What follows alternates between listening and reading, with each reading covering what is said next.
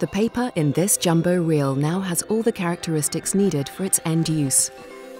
Apart from one final detail, its size.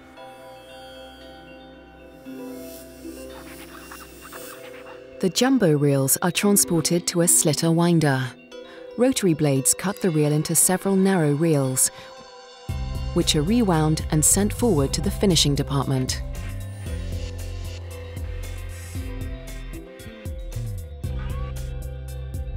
Several reels are simultaneously fed into a sheeter, which cuts the paper into sheets and stacks these onto pallets.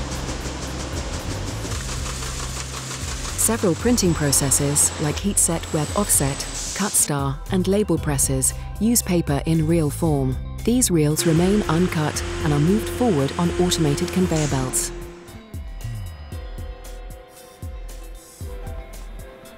Whether the paper has been cut into sheets for a sheet press or remains in a roll for a web offset press, the final destination is the same: the packing lines and warehouse. Each reel of paper is wrapped in kraft cardboard to avoid damage in transport.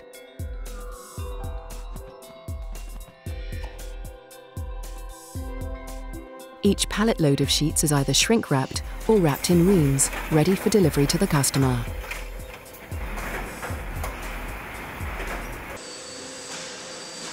Every consignment of both sheets and reels is labelled with the brand name, a batch number to identify its exact manufacturing history, and its destination.